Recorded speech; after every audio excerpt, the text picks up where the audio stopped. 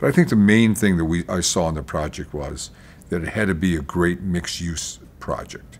And always in my mind, I'd always wondered, after we did Time Warner Center, what I would do for an encore. One thing we like related here is challenges. It was something that really caught our fancy, and we thought we could really do a great job with it. When you look at the site, and whenever you do a mixed-use project, you have to draw the people there.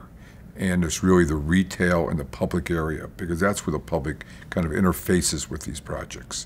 We knew we had to create something, an open space that was very unique to New York, and having a great retail presence there in a way like we did here at Time Warner Center. But it's really got to be the public space that is what that people think about and wanting to come there as an attraction, and recognizing that it's got to be great architecture, great landscaping, and all the details. I mean, that's what we'd like to do in a project. The more complex, the better, and then also making sure all the details that are involved in these type of complexes are really handled as best in class.